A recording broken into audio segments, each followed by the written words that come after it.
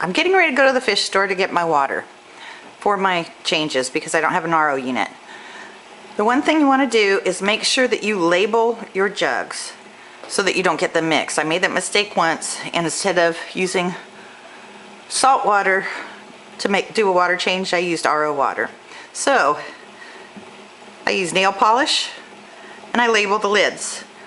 These jugs are jugs that cat litter came in. If you've watched some of my other videos, you'll notice that I have cats, and I use the plastic jugs the cat litter comes in to tote my water back and forth from the fish store.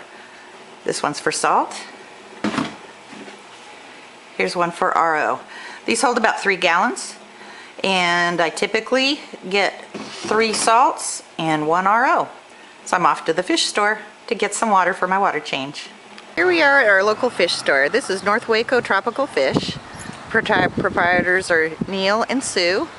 A couple good things about your local fish store. Usually they're very knowledgeable and can give you tips and help you when you have problems.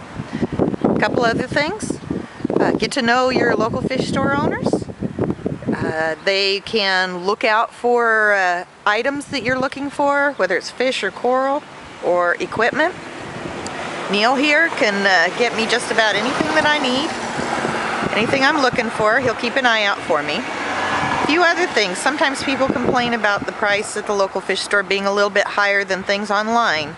But unless you're getting several $100s worth of things online all at one time, you're going to be paying for shipping.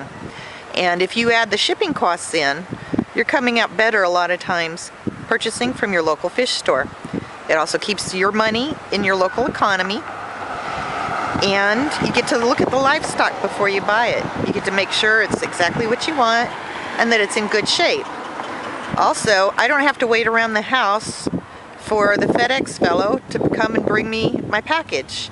Neil gets it, usually from the airport. He makes that trip. I don't have to take off work and hang around the house.